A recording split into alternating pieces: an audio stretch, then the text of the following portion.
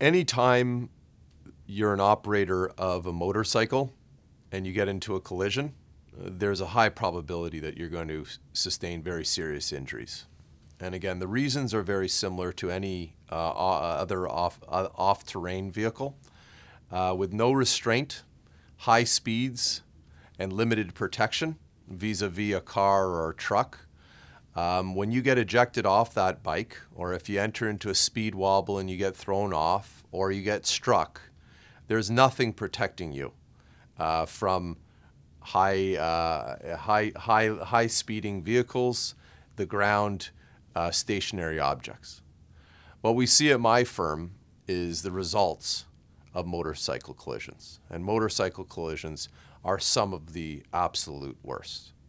And usually the level and severity of the impairment is really second to none.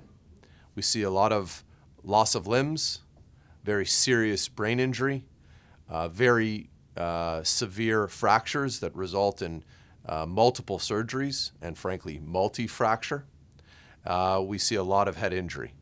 And it all goes back to having limited physical protection surrounding your vehicle. The other contributing factor is often high speed.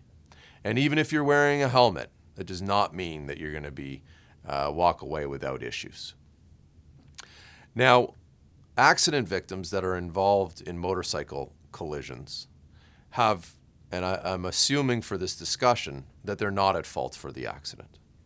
If you're not at fault for the accident, your first avenue of recourse is through the accident benefit system. The accident benefit system sets out a variety of benefits that you can access through your motorcycle insurance policy. That policy, in the event that you're working, can give you an income replacement benefit of up to $400 per week. If you're not working, you can qualify for a non-earner benefit of up to $185 a week. There are periods of time that these benefits will last for, and each benefit is different. In terms of medical treatment, there are technically 3 different stages of the type of coverage you can have, one of which is a minor injury, which is where you have just soft tissue injuries with no barriers to recovery. That'll cover you up to $3,500. The second tier, which most people that are involved in motorcycle collisions qualify for, is up to $65,000 for medical and rehabilitation coverage, together with attendant care. The third level is for catastrophic impairment. And catastrophic impairment, again, is a defined term that applies to those that are the most seriously impaired. Now, the second option you have is a lawsuit. And that's where you sue the at-fault driver or the owner and driver of the vehicle that caused the collision, whether it's the left-hand turn operator, whether it's somebody who's making an unsafe lane change, or whether or not you're a passenger on a motorcycle and the driver of the motorcycle makes an error. You have recourse, and that recourse is that you're able to sue for pain and suffering. You're able to sue for your past loss of income and your future loss of income.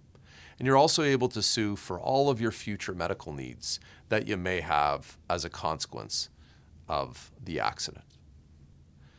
Now, where my law firm can assist is we make sure that you have access to all of the benefits that you're entitled to. We also make sure that all the paperwork is completed correctly. We make sure that you have access to a rehabilitation team and that you're able to see the right healthcare practitioners to help aid in your recovery. And we make sure that your lawsuit is filed in time so that your future and your rights are protected. We also help get you the compensation that you deserve following an accident within the constraints in the system that exists in Ontario. For more information, or if you've been seriously injured in a motorcycle accident claim, call Preszler Law Firm. We'll provide you with a free consultation. We'll answer your questions, and we'll tell you exactly what your rights are under the circumstances of your case in your life.